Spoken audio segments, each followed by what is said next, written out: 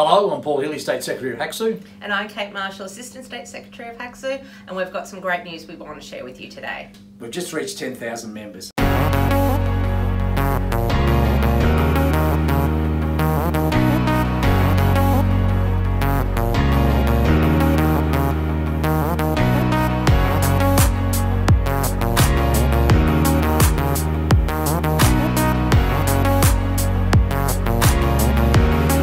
I want to thank every member who's joined the union, been part of the union, even for a short time or a long time. We are a growing union. It's important for vulnerable Victorians that we are a strong union, that we have the voice for disability and mental health.